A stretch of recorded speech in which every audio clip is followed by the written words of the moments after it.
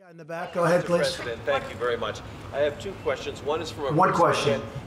person who can't be here, and so I. Who cares? If you can't be here, that's too bad, you know, right? All right. Well, one question that I have is the United Nations economist Maximo Torero says that there's a danger that the food supply could be interrupted during this pandemic, and I wanted to know what you're going to do about that. Well, I think our farmers are incredible. They're producing levels of food like just unbelievable. Our transportation, that's one of the reasons I have the transportation people on the line tomorrow for the delivery of the food. No, we're doing phenomenally with the food, and I will say the stores, Kroger and Walmart, which does a lot of the food, and many of the stores, they seem to be in very good shape, but I haven't heard that at all. We're going to be very strong on food supply.